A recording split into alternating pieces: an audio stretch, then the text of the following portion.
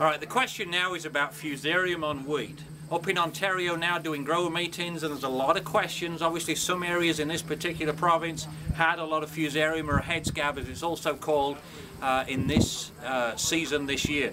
So I've really got three potential solutions. I don't have a total solution. Scab is a pretty difficult disease to try and control totally, but I've got three suggestions.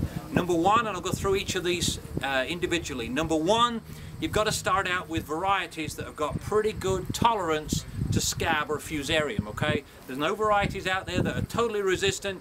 You've got to find varieties that are at the top end of the tolerance to Fusarium, number one, okay?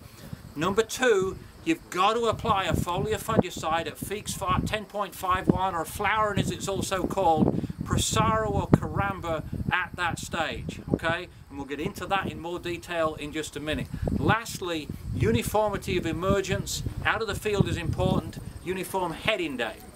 So a little bit more detail.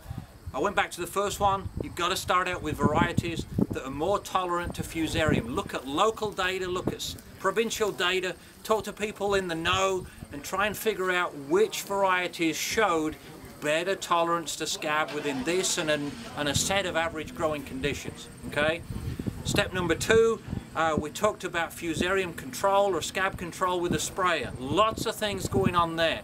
You've got to start out with a good fungicide. You've got to use those products if you want high standards of control. It's all about coverage. You need a minimum of 15 gallons of water per acre. You need the aggressively angled forward-backward nozzles. You've got to get good coverage on the wheat heads, okay? So the wheat heads need to be fully emerged. They need to be at flowering stage to get maximum control. The Carambas, the Follicures, the Fusariums are only locally systemic. So unless you get good coverage all over the head, the product is not going to translocate up and down the head to control the other spikelets that don't get coverage. Lastly, it begins with uniform emergence. A lot of growers fall over at the starting gate.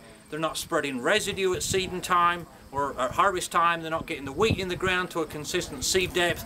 The result is uneven emergence. Some seeds come right up within a few days. Other areas, the seeds are planted into residue or dry soil. It takes a rain a week, 2 weeks later, and then they come up.